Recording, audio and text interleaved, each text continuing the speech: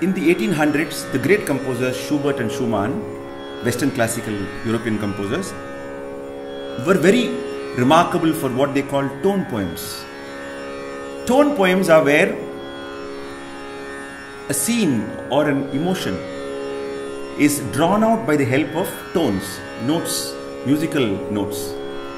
So the way the notes are delivered paints a picture in the minds of the listener. So you have, in perception, a set of sonic elements creating an emotion or a visual for the listener. Let us see how it can happen in Malayamarutham. Like I said, Malayamarutham means the beautiful breeze from the hillsides. So this could be a very pleasant and very calming breeze. It could be a breeze before a thunderstorm. It could be gusts of wind accompanied with dust.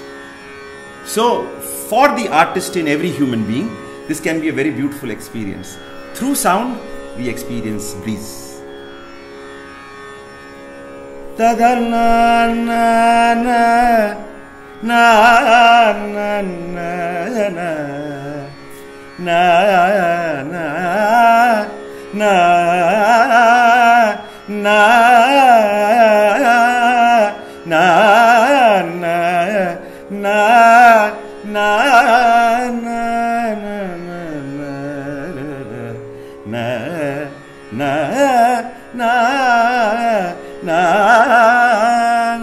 So you have here more beautiful curves of the sound, creating the sense of soft, pleasant wind. This itself, na na na na na na na na. This is more intense. The winds are gushing from the hillside. Na na.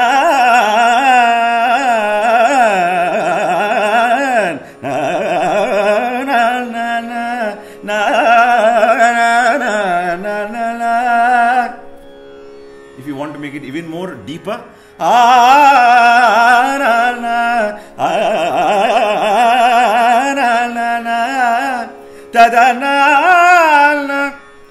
now the winds are in full form.